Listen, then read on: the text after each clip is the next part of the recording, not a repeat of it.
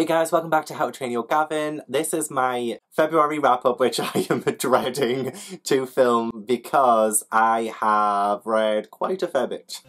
Read those books in a blink, oh yeah. Grab yourself a hot drink cause you're watching How to Train Your Gavin. Yep, that's me. So, with it being the shortest month of the year, I ended up reading 23 books. Which is the most I've ever read in 1 month. Does anybody remember my 2020 goal of reading less? Because I sure as hell don't. Oscar, you know what I mean? Oh, you're so beautiful. I just want to squeeze you. Sorry, anyway. So I read 23 books. And I will let you know my secret of how I read 23 books, okay? To wrap up what I participated in this month, I did do Paulathon for 1 week from the 3rd to the 9th of February, and I read 6 books in that 1 week. So there's 6 out the gate right there. I also partook in a sort of like Amelia Fang 1-day challenge where I read like 6.5 books. So really I've read 22.5 books this month. But I read, well, technically 7 books in the 1 day for Amelia Fang Day that I invented myself. Now we have like 13 books out of the gate in like the 1 week in the 1 day. So that's like 8 days worth of that. And the other 20 days, so like the other 3 weeks, I read, what's math? Hang on, what was it? 6 add 7, 13. So I read 10 books in 20 days. So that's not too bad, right? So it's actually not as impressive as it sounds when I put it like that. So 17 of the books that I read in February were physical and 6 of them, yep, 6, were audiobooks. Listening to the audiobooks did help as well. So my average rating for January was 7.43. For February, it's 8.01, so we're definitely on the rise. Despite me reading a lot more this month, it's gone up from January where I only read 11 books. So my February page total is 7,160 pages. 19 of those books were middle grade, so that also helped quite a bit.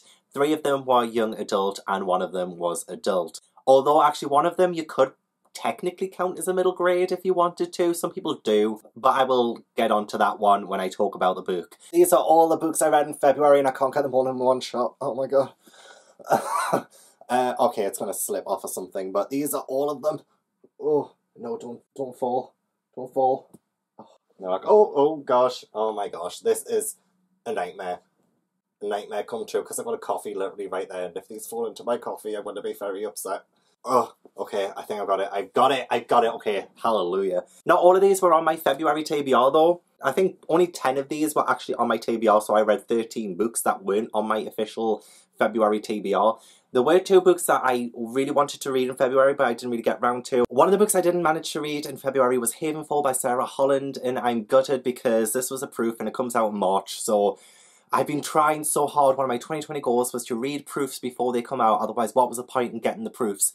But I just wasn't feeling this at all. I don't know why, because it is right up my street. I just didn't want to read it. I just wanted to read things that weren't on my official TBR more.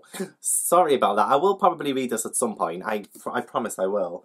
And I also didn't get to read my A arc of Witches of Ashen Room by A. Latimer.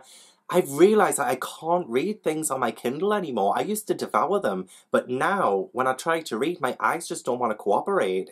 I'm really struggling with ebooks, and it breaks my heart because I used to live on my Kindle until I started reading physically again. And now I can't read anything that's not physical, or I can't do it if it's not an audiobook kind of thing. Gave up on that one. But that one does come out on March 3rd, so I will get the physical copy and I will read it physically because I need to. I loved what I read so far of it. I couldn't have continued on reading it as an ebook, so I'm sorry about that. So now I need to rank them from my least favourite to favourite, and a lot of these I have talked about in my Paulathon vlog, in my Amelia Fang vlog, in my ACOTAR vlog, so I won't give like as detailed reviews on those books I've talked about in those vlogs. I will just link them, but I will give you like brief summaries and my brief thoughts on them, as well as my co-pile rating. So co-pile was a rating system created by Jay at Book Roast, and I will link that video down in the description box. As always, I use it every month and I'm obsessed with it. So first I want to sort these out into the right order. God grief. It's the eye of the tiger, it's the thrill of the fight. Shit.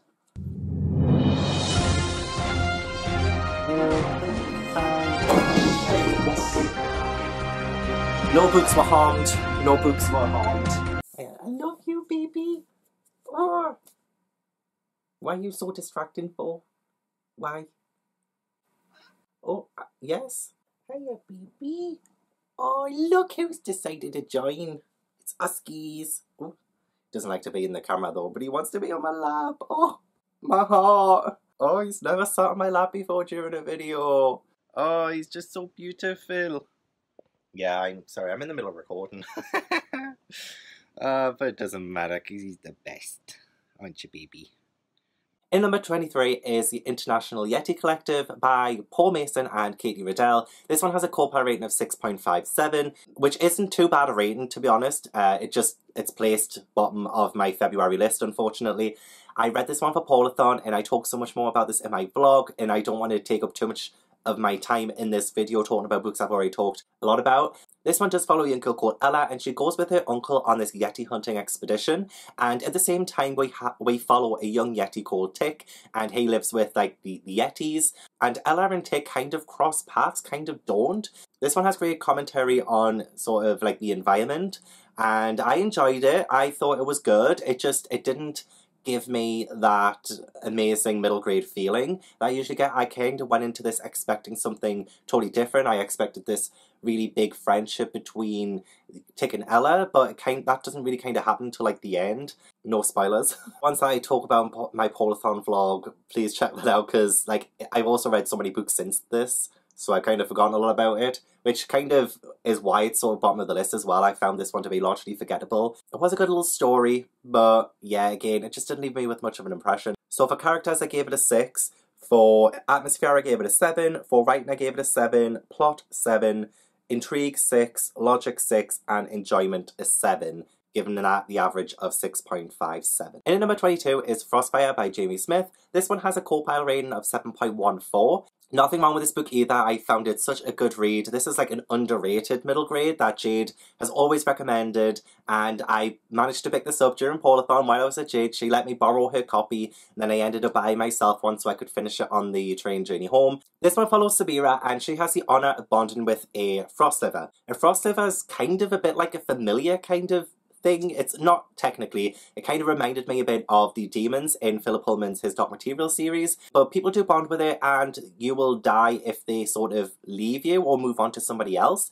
So when Sabira's on her way to this ceremony, there is this sort of mountain collapse, and she is like sort of trapped on this mountain, and it's kind of a survival for her. There is also this kind of group of people who are trying to infiltrate her village, so she needs to sort of save her village at the same time. Why do I keep saying sort of? And again, I found this one to be like a really good read, just like a bit better than average. Largely forgettable because it is a lot about her sort of surviving on this mountain. And parts of it reminded me of Pocahontas, you know, when the, what do they call them? When the British come to Pocahontas's home and they kind of want to infiltrate her home.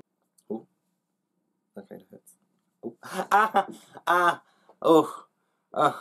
Okay, Oscar's off me now and he's back on the bed, but ouch.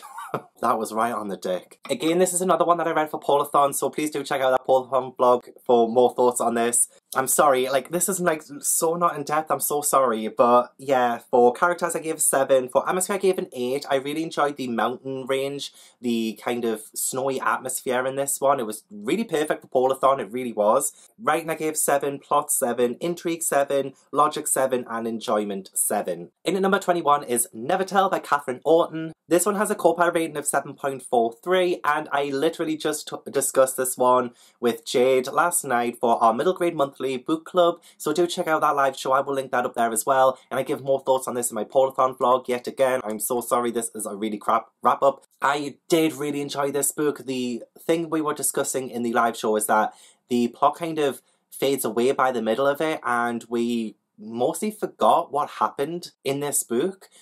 We did read it, you know, towards the start of the month, and we've read so much since then. But this does follow a young girl who lives in a prison camp, and she escapes one day, but there is a sorceress in the woods, and she has her shadow wolves. Yeah, like, the premise sounds like so good. It does tailor off a little bit in the middle, and there are some twists and turns that I think were a little bit predictable. But overall, it was a solid read. Again, another one that's perfect for Paulathon, and the atmosphere in this was one of the highlights. So for my core rating, it was a 7 for characters, 8 for atmosphere, 8 for writing, really solidly written. There is some beautiful imagery on like moths and things in this, which we talked about in the live show because it was a really good discussion. Like, please tune in. If you read this book and you want to know more about it, please do tune in the live show. It was so good. Plot I gave 7, intrigue 7, logic 7, and enjoyment 8, which was the exact same ratings as Jade apart from 1, which I ended up changing because I wanted us to be twins. So yeah, this one has a core rating of 7.43. In at number 20 is The Subtle Knife by Philip Pullman. This is the second book in the His Dog Material series, and this has a core rating of 7.50. It seems low, and it feels low to me as well because I love Northern Lights and I gave that one a much higher rating. This definitely paled in comparison to the first one.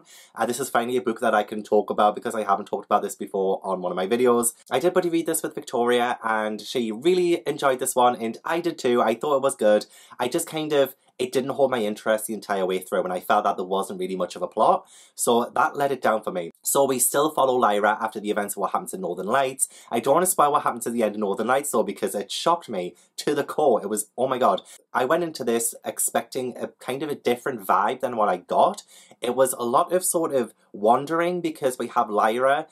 Oh, I can't even say because it would spoil it. Okay, if you haven't read this book, please wait until I put this book down because I'm going to go into a bit of spoiler territory here. But, like, spoiler starts 3, 2, 1, now. Okay, so Lyra traverses, like, a different world because at the end of Northern Lights, we had the spectacular death of Roger, which opens up the worlds, and Lyra can now go into a different world. And she goes into this one, and she meets Will, and I really liked Will. I thought he was a really good character, very three-dimensional. There was also a teacher character in this who I really liked as well, but her name escapes me. Yeah, it felt very isolating for a lot of this book, but it felt like it wandered off a little bit. There was a quest to grab the knife. That was a good part of this book because it gave Lyra some kind of purpose, because I felt for most of this, her purpose, like, wasn't that, like, as strong as it was in the first one. But she met Will. I absolutely loved their banter, and there was so much death by the end of this book as well. Like, wow, like, it went a bit off the wall, crazy. This is the one where I said that it could have constituted as middle grade, but I put it as YA,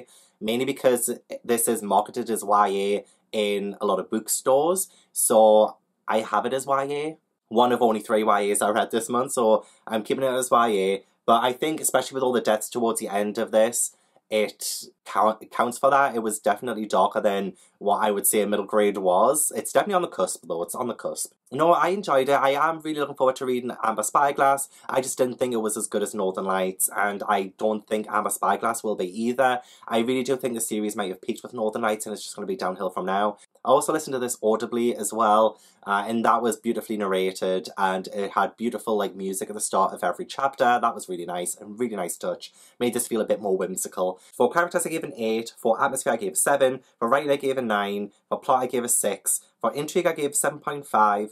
For logic, 7. And for enjoyment, an 8. Not bad at all. It just comes in at number 20. In at number 19 is Amelia Fang and the Bookworm Gang by Laura Ellen Anderson. This is a World Book Day short story set in the Amelia Fang universe. So it is tiny. It's only 59 pages long. And that's the only reason why this is, like, quite low on this list, is because it's just so short. I would have loved this to be longer, but that kind of defeats the point of World Book Day books, so it's, like, nothing to do with the book, really. But if you don't know what World Book Day is, it is an annual event in the UK where the goal is to get more children to read books.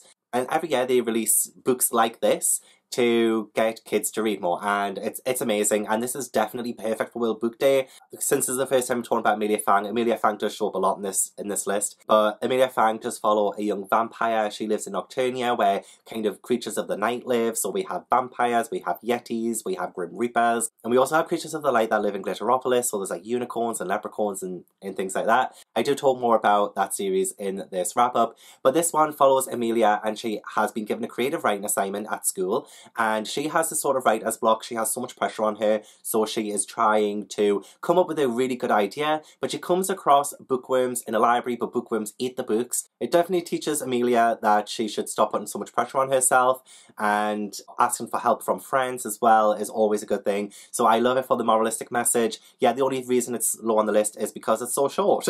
But for characters I gave a 9, for atmosphere I gave 6.5, for writing I gave a 9, for plot I gave a 7, for intrigue I gave a 6, for logic 7.5, and enjoyment I gave it an 8. So definitely check out my Amelia Fang vlog for all of my reviews for Amelia Fang. I won't be going in depth with them in this video, of course, but yeah, definitely do check that out. Speaking of Amelia Fang, in at number 18 is Amelia Fang and the Half Moon Holiday by Laura Ellen Anderson, and this one has a core pile of 7.64. This is another great Amelia Fang adventure story, full length, and it's filled with beautiful illustrations by Laura Ellen Anderson. I absolutely love this series. Again, I have my full vlog, and definitely check that out for more thoughts on this one. This one follows Amelia going on this scouts trip with her school. She goes with her friends, and they go to Sugar Plum Island, and there she gets herself into a Honey, I Shrunk the Kids kind of scenario. She gets shrunk with her friends, and they have to try and find a way to restore their height.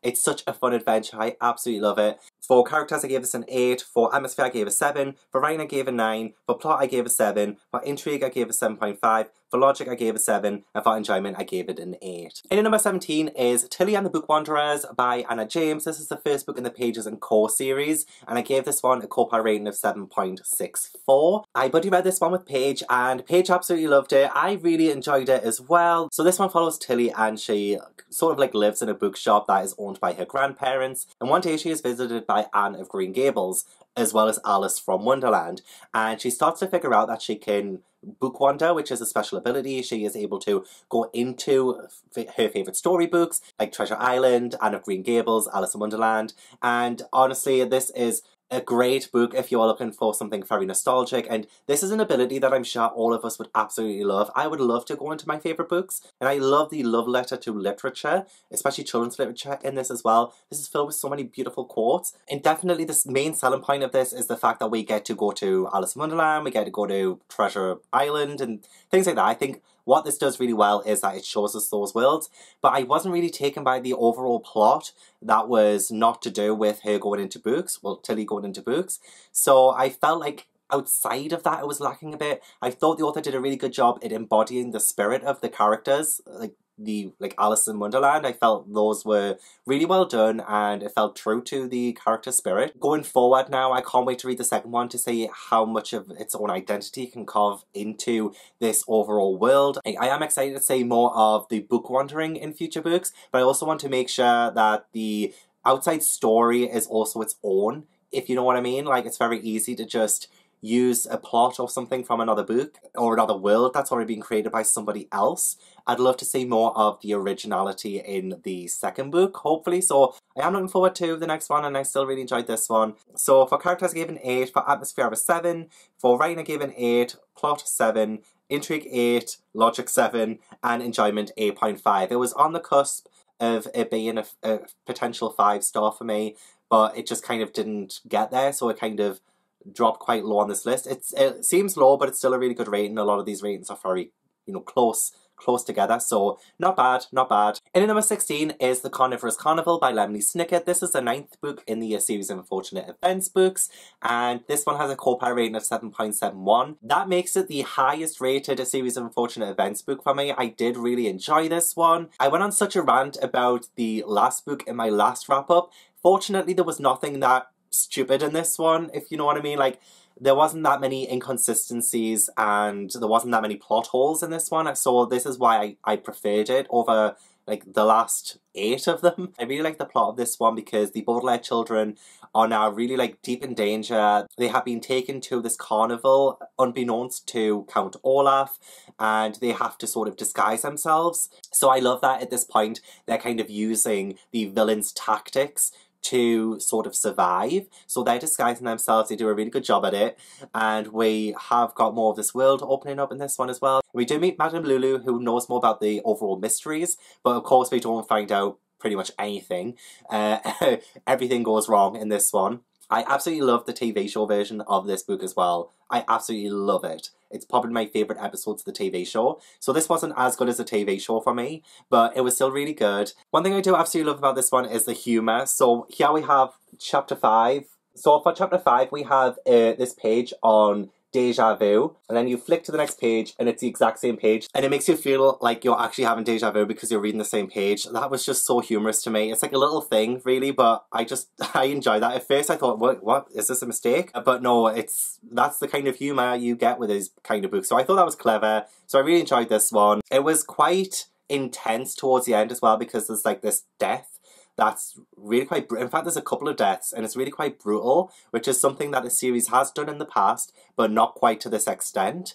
And yeah, it was a little bit hard to read at points, but the darkness of this really kind of made this one stand out for me personally, and it's why it's my favourite so far. So for characters I gave an 8, atmosphere a 9 because I absolutely love the carnival setting, for writing 7, plot 8, intrigue 8, logic 6. I mean, still, like, how can Count Olaf, who's been chasing these kids for however long now, not recognise them even though they have disguises on? It's like, surely they're not that good at being disguised, you know. But and enjoyment I gave an 8, so that comes out at 7.71. And this was the first book I read in February, just before Paulathon. And at number 15 is Amelia Fang and the Naughty Catacombs by Laura Ellen Anderson. This is the 6th book in the Amelia Fang series, and this one has a co-pilot rating of 7.79. This one's so cute. Okay, so this is the latest installment in the series, and it definitely shows a lot of Amelia being more grown up because her mother is expecting a baby and she is worried about being a big sister. So she is enlisted by her aunt to look after these 3 catacombs. So her and her friends look after them, but it kind of tests her so much because they are, as the title suggests, very naughty. So it tests her ability of being a big sister. She goes through like the sort of identity crisis, and for being a middle grade, it touches so well upon such real issues. Partly why I absolutely love this one. I do talk more about it in my Amelia Fang blog. But this was definitely like less adventurous than the previous ones. And it's why it's like not exactly my favourite in the series, because I love me more like the fantasy side of it. But this one made me shed a tear at the end. It's so heartfelt, so heartwarming, and by this point in this series, you absolutely love these characters. So it's perfect for that. For characters I gave a 9, for atmosphere I gave a 7, for writing I gave a 9, for plot I gave a 7, for intrigue I gave 6.5, for logic I gave an 8, and for enjoyment I gave an 8. So that gives it that 7.79. And at number 14 is A Court of Thorns and Roses by Sarah J Maas. This is the first book in the Court of Thorns and Roses series, and this has a co-pilot rating of 7.79 too. Again, I did a whole vlog dedicated to this, so I will link that one so you know more about my thoughts. So this does follow Feyre, and she accidentally kills a magical fae, and she is punished by having to live in this fae kingdom, and it's a Beauty and the Beast retelling, and that made me scared to read it because I'm not the biggest fan of Beauty and the Beast retellings, because I feel like they've been done to death and I haven't really liked a lot of the other ones I've read. But this one really surprised me. I really enjoyed this one. I buddy read this with Becca at Becca and the Books and Ashley at A Frolic Through Fiction. We did this for Britt's 24-hour readathon, and I just had so many thoughts on this one. Again, I will link that vlog. I had such a good time reading this. I know a lot of people don't like Sarah J Maas's writing style, but I think it's so accessible and it's so easy to read, so easygoing. I flew through this. Well, I tried to. Ashley and Becca were so distracting while trying to read this. But I did really enjoy reading about these characters. I thought they were so like well developed even for being a first book. Like they had their own identities. I'm so excited to see where this goes because I know a lot of people love Akamath, which is the next book. And I'm especially excited for all the dirty stuff that's about to happen in the second one.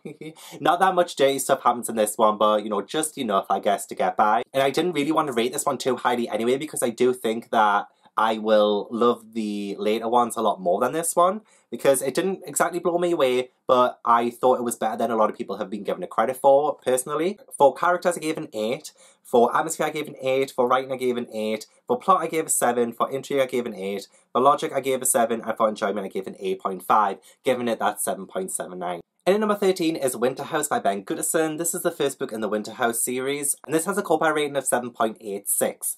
I read this one again for Paulathon, more thoughts on that in the Paulathon blog, but this one does follow a young girl who gets sent to live at the Winter House Hotel. There is these mysteries going on at Winter House Hotel because not everything is as it seems. There are some people who are staying at the Winter House Hotel who seem a little bit sketchy, so it's kind of up to... what's her name again? So it's kind of up to Elizabeth to kind of figure out what's going on. She meets a boy called Freddie there, and they kind of help each other because they're both really smart. They are both so well matched. I absolutely love their chemistry together. Every chapter starts with a sort of a word game. So there's a random one there for chapter 11. Like, that's kind of word game that they play, and it really does help them with like their sort of mystery solving skills. This one has kind of kickstarted my addiction to middle grade mysteries now. So I read Hide and Falcon Thief last month and I loved that. And then when I read this one, I was like, okay, this has solidified my idea that I am really loving middle grade mysteries at the minute. So really excited that I love this one, and I have the second one ready to read whenever I can fit that into a TBR. But definitely thank you, Lexi, for the recommendation. I saw this on Lexi's channel, and thank you so much, Kristen, for gifting me this book. I really enjoyed it. It was such a nice surprise to absolutely adore this. I really adored this. For characters, I gave this one a 7. I did enjoy the characters and I liked their chemistry together,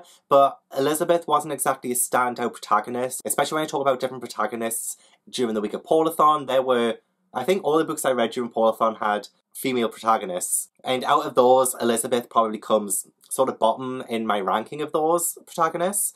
So I gave characters a 7. Atmosphere an 8 because I loved the Winter House setting. I loved how cozy and like chilly it was, you know, it was really good. Writing I gave an 8, plot an 8, intrigue 8, I was intrigued by the mystery, logic 8, and enjoyment an 8. So it was definitely above standard, really enjoyed it.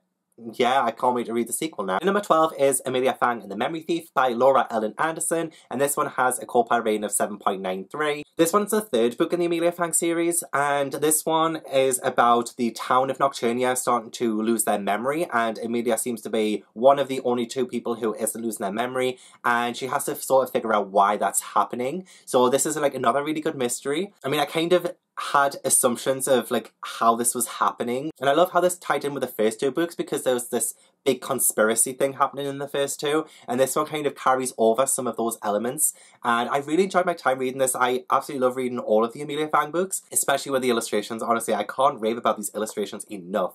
But again, I talk about this loads in my Amelia Fang blog. So my core pile for this is characters an 8. This is still really early days with the Amelia Fang books, and my character ratings for the later Amelia Fang books goes up because I've started to fall in love with these characters. So I give it an 8 for this one. Atmosphere an 8, writing 9, plot 7.5, intrigue 8, logic 7, and enjoyment an 8. And at number 11 is Rose Madder by Stephen King, which has a core rating of 8.07. This is such an underrated Stephen King book. Like, I'm so glad Bobby recommended this one, and Bobby gifted me this one as well. But I also buddy read this with Steph, Bobby, Cody, and Monica, and I had such a blast buddy reading it with them. They had so many great ideas about it, and we had really good discussions about it as well. I mean, they discussed most of it. I was so super behind reading this. I am terrible at buddy reads. I'm sorry. But this one follows Rosie, and she escapes from her abusive husband of so many years. I forgot how many years they're married, but she has been going through abuse for a very long time. And one day she decides enough is enough. She takes his credit card and she escapes. She goes to a totally different town and she thinks she's safe for a while, but her husband is a police officer and he is very obsessive. He's a terrible, terrible character, but really well written. I loved hating him. He's like so fleshed out. He felt very real, and I think that's what made this all the more scary. It's just how real the situation is. And I felt really scared for Rosie because you also get things in Norman's point of view, who is Rosie's husband. And he is so smart because he's a police officer. He can think about like where she's gone. He can analyze things. He tries to put himself in her shoes, and he's very good at doing that. It is so scary. I was anticipating what was going to happen, but I had no idea what would happen.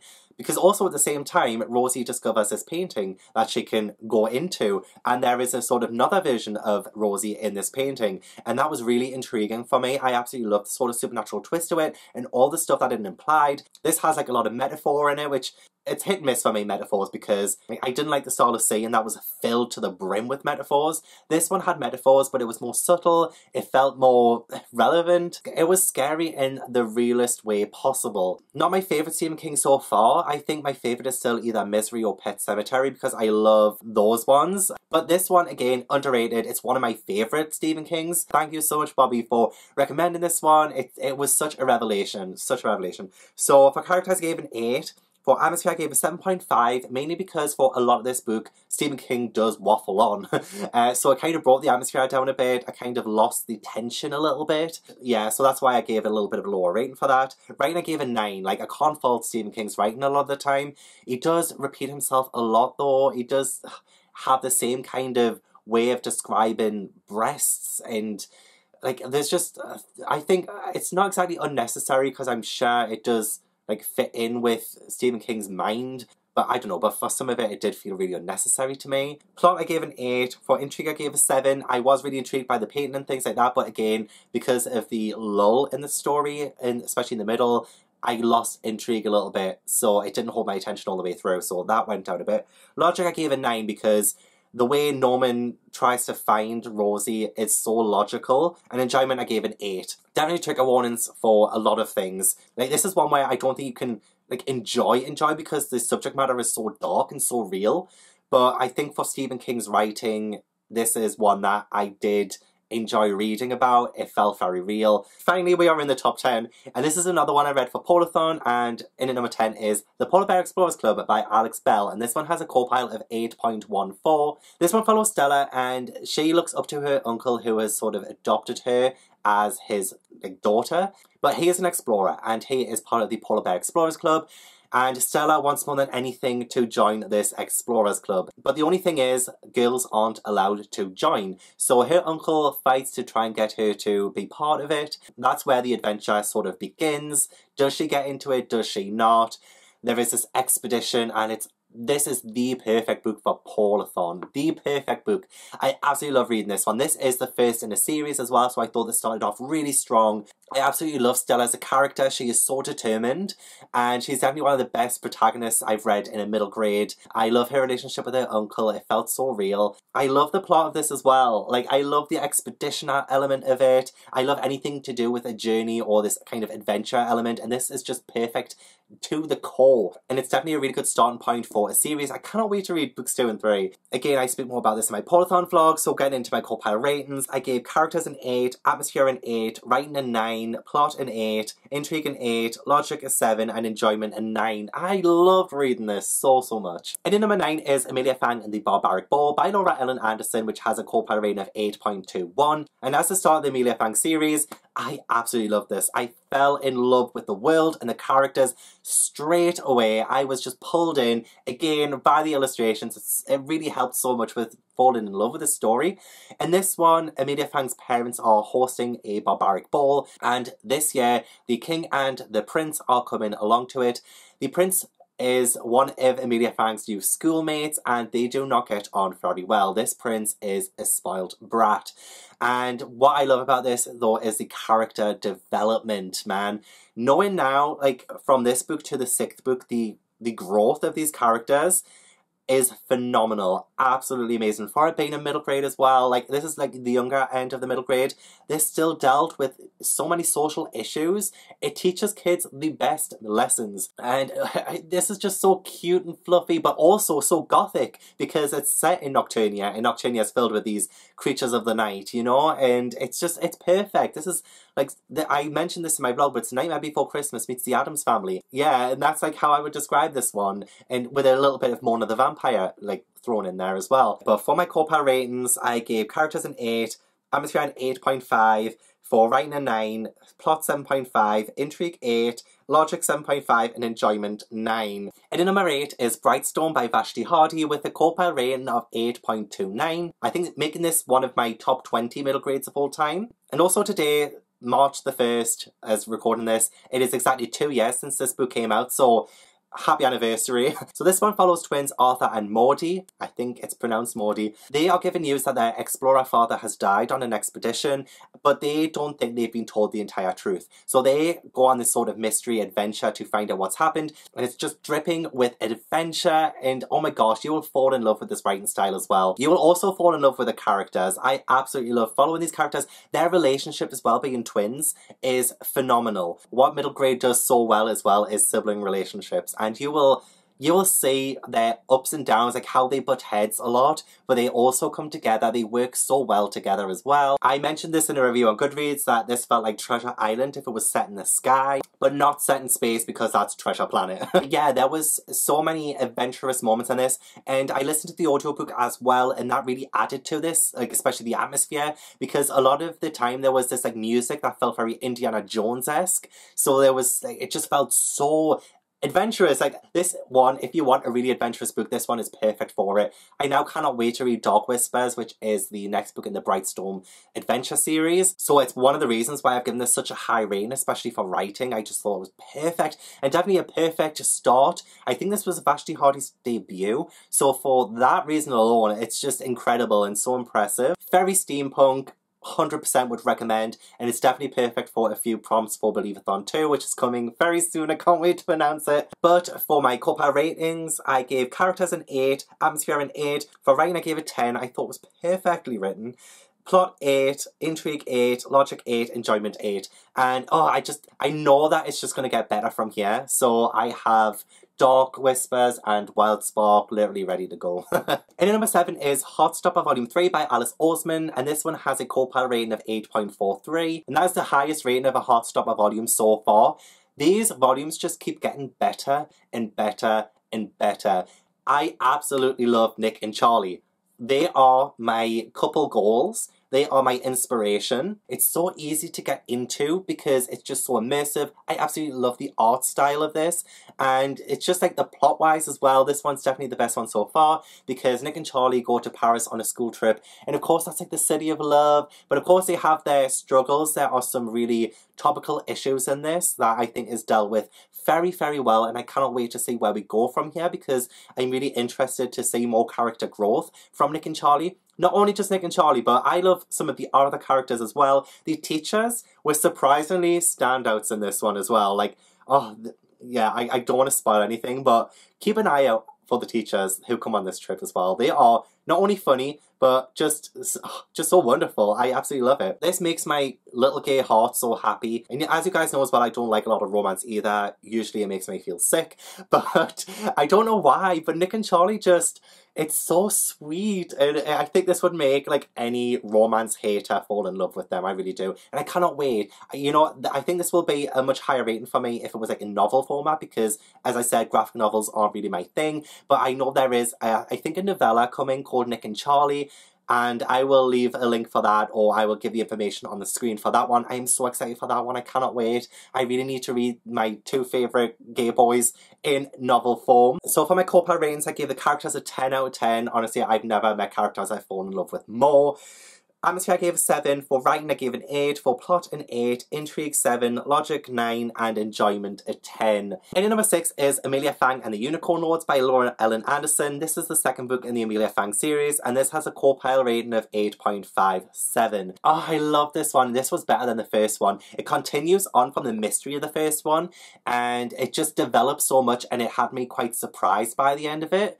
I wasn't expecting some of the things that happened in this, and again, I talk about this in my vlog, so I will just go through my average ratings. So for characters I gave an 8, for atmosphere 8.5, for writing I gave a 9, for plot I gave 8.5, for intrigue I gave a 9, I was so intrigued by what was happening. And to be introduced to Glitteropolis, like this entire new world. Logic I gave an 8, for enjoyment I gave a 9, which gave it the 8.57. And because I couldn't actually really decide which one I loved the most, I still placed this one higher, because this also got an 8.57 co-pilot rating. But in at number 5 is Amelia Fang and the Lost Yeti Treasures, which I think is my favourite in the Amelia Fang series. This is the 5th book in Laura Ellen Anderson's series. As I said, 8.57, so it's like a tied number 5 with the Unicorn Lords. But this one, the atmosphere I think really got me because it's set in the mountain area. And this one is about Amelia Fang's friend Florence, who is a Yeti, and it's her Grand Yeti's birthday. So they're celebrating that in the mountains, but there is this kind of collapse of the mountain, and it traps Amelia Fang and her friends inside, and they had to sort of try and get out, but also kind of discover where all of these missing things are going because somebody was stealing some stuff from people. It's this big mystery, which is one of the things I love the series most for. I think this one's my favourite one. For characters I gave a 9 because at this point I do absolutely love these characters. Atmosphere 9, writing 9, plot 8, Intrigue 8, Logic 8, and Enjoyment 9. And number 4 is Orphans of the Tide by Stuart Murray with a co-pilot rating of 8.64. I was shocked to the core by this book. Oh my gosh. So, right. It is set on the last city on Earth. Everywhere else has been drowned out by the enemy. The enemy comes back every now and then where they use a vessel. So a vessel is like a sort of innocent person who like lives in the city. They appear to them and yeah, like I'm not going to spoil anything more about that. But we do follow Ellie and she saves this boy who is cut open from a whale from the very first chapter and everybody thinks this boy is the enemy. So she has to save him. At the same time, we have diary entries from the real vessel and it really adds this incredibly well written gothic atmosphere to this. It really is one of the best written children's books I've read. It's so vividly detailed. Again, there is this twist that had me shocked to my absolute core. It was brilliant. And I really can't compare this book to anything else because it's like so original. It's such a weird plot, but it's one that I kind of really want to say more of. So if anybody has read this and knows any kind of books that would be similar to it, please let me know because I want to read more. And this is Stuart Murray's debut. It's only just come out, so I'm going to have to wait ages for his next book now, aren't I? So for my co-pilot ratings, I gave characters an 8, atmosphere a 9. I absolutely loved the setting of this city. It was so gothic. For writing, I gave it a 10. This definitely was such a well-written debut. Oh. Plot, I gave an 8.5 for Intrigue 8, Logic 8, and Enjoyment a 9. I really want the next book now. I don't know if there's going to be more in this series. I don't think there will be, but I'm looking forward to seeing more from this author. And in number 3 is The 13 Treasures by Michelle Harrison. This one has a co-pilot rating of 8.86. This one is the first book in the 13 Treasures series. This came out, gosh, 11 years ago now, and it's taken me so long to read, and I don't know why, but I absolutely love these covers, by the way, because I absolutely love Michelle Harrison. She is literally one of my favourite children's authors of all time. This one follows a young girl called Tanya, and she has second sight. She is able to see sort of like fairy tale creatures, so like fairies, but fairies are not how they appear, they are tricksters. This one's filled with goblins and witches and grim fairy tale kind of creatures with like the original intent of them. So like fairies are tricksters, there are changelings, goblins speak in rhyme. So this is very grim-esque, and one of the things Michelle Harrison does the best is her atmosphere. She knows how to write fantastic atmosphere, and I really enjoyed following Tanya as well. She is a very capable protagonist. She is quite smart. She is able to adapt to a lot of the things that go on around her as well. I mean, to be fair, at the start, the fairies get her kicked out of her home, so she has to live at Elveston Manor,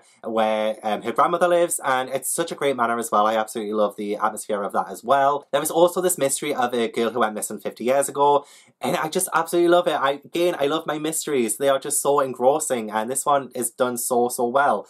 Of course it's done so well. It's Michelle Harrison. What am I talking about? If you're looking for something a bit whimsical but very grounded in fairy tale origin, then this is such a good one to read. For characters I gave an 8, for atmosphere I gave a 9, for writing I gave a 10, for plot I gave a 9, for intrigue I gave a 9, for logic I gave an 8, and for enjoyment I gave a 9. Such a great start to a series that I should have read years ago. And number 2 is The 13 Curses by Michelle Harrison, the second book in the 13 Treasure series. And this one has a co-pilot rating of 8.93, and this one is better than the first one. It edges it out for me. We are introduced to a character called Red in this one, who I absolutely love. She is so strong, and she surprised me a lot. Like, the decisions she makes, I was sat there reading this like, oh my gosh, she actually made that decision. And what's great about this is that I think there will be like consequences to a lot of her actions, and again, it feels so real. It's so well written. The Hedge Witch in this as well is a villain, and oh my god, like a great villain at that. And there's a scene where, I'm not going to spoil anything, but there's a scene where this Hedge Witch kind of transforms into her past victims. It's so chilling, and there are a lot of chilling moments in this. It still continues on with that fairy tale creature thing going on, like very grim-esque. We are also introduced more to the world. There is a fairy court. It's so immersive, like, by this point as well. The books are getting bigger, which I absolutely love. We get to go through the fairy realm. We have such vividly detailed landscapes, and it's just fantastic. And when you read more about, like, Red's backstory, you will absolutely, I think you will fall in love with her too. She is definitely one of the best protagonists I've read. I think I prefer Red over Tanya. Oh, she does things, and she is just, I'm just there for her. I'm like, yes, girl, get it. You know? So I absolutely adored this one. For characters I gave an 8.5, for atmosphere I gave a 9, for writing I gave a 10, for plot I gave a 9, intrigue 9, logic 8, and enjoyment a 9. What more can I say about it? Which leaves my number one book, which for February was The Eye of the North by Sinead O'Hart, and this one has a core rating of 9 on the dot, 9.00. I read this one for Paulathon. Again, more thoughts in my Paulathon vlog. I mean, firstly, let me just read the beginning line. Also, thank you, Jade, for gifting me this. Let me just tell you the opening line of this, because it just gets you, and you know from this that you're just going to love this book. But it goes, for as long as she could remember, Emmeline Widget had been sure her parents were trying to kill her. Oh, and just from then on, I just knew I was on this epic ride. So I read this at Jade's, and it was so much fun reading it. And this is one of Jade's favourite middle grade books, actually, and with good reason. So this does follow Emmeline. She gets a telegram that she is now an orphan. I absolutely love the way that Emmeline responds to being an orphan as well, because obviously so many children in children's books are orphans. I love Emmeline's reaction to it. She's like, an orphan? How unfashionable. You know, it's just like, ugh. Girl, you are so self-aware. But her parents were on an expedition, but the note that her parents leave Emmeline is very ominous. She has to flee her home. There are people after Emmeline, especially Dr. Siegfried Bohr, who is the main antagonist of this book. I probably pronounced his name wrong, but he is trying to awaken the Kraken in the far north because he wants immortality. And it's like this epic adventure. A lot of it's seafaring. So the atmosphere in this is very great, very Paula-esque by the time we get to the north. I absolutely loved the character of Thing as well. He's a young boy who Emmeline meets on the ship, and oh my god, his backstory will break your heart. And that's one of the things I love about this book, is the character development is so well done. Again, I talk a lot about this in my Paulathon vlog, so I'll leave that link in there. But this was my favourite book of the month. I absolutely love it. One of my favourite middle grades of all time now. So for characters I gave a 9, for atmosphere a 9, writing 10, plot 9, intrigue 8, logic 8, and enjoyment a 10. And with that comes the end of this wrap up, and I am exhausted. I am never doing that many books in one month ever again. If I do, I'm going to have to do like mid-month wrap-ups or something. But I hope you enjoyed it. Please let me know how your February went. Let me know if you read any of these books, if you agree, disagree on these books. I'm all for discussing it. Yeah, that's the end of my video. Please leave a little like if you enjoyed, and subscribe if you haven't already. Please leave a little comment, let me know you're here, and thank you so much for watching. I really appreciate it. So I will see you in the next video. Bye! I am absolutely knackered.